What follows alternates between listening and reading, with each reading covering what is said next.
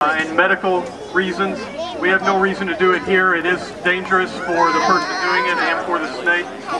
So try to get away from all of this. So they're not going to come after you. If they do, it's because they don't feel threatened. They don't really know you're there. Like I said, they're not.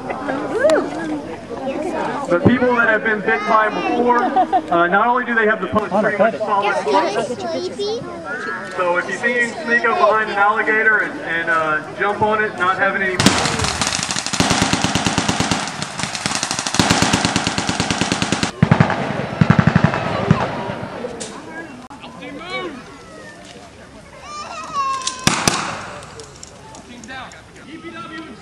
EPW!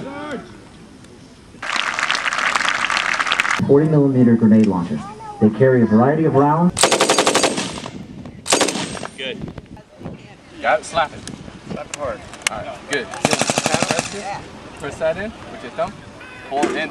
Squeeze. Keep going. There you go. Now let's go. Shoot 3. Now squeeze again.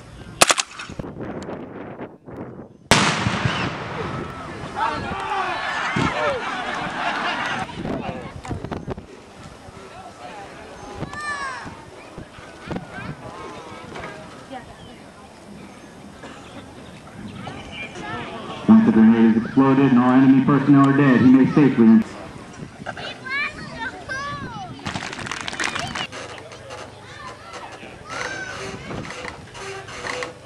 Demonstration.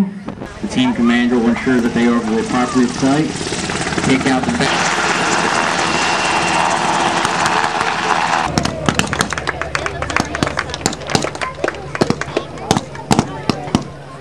Casualties and crew. They're not there for any other purpose. They only put up a defensive operation in which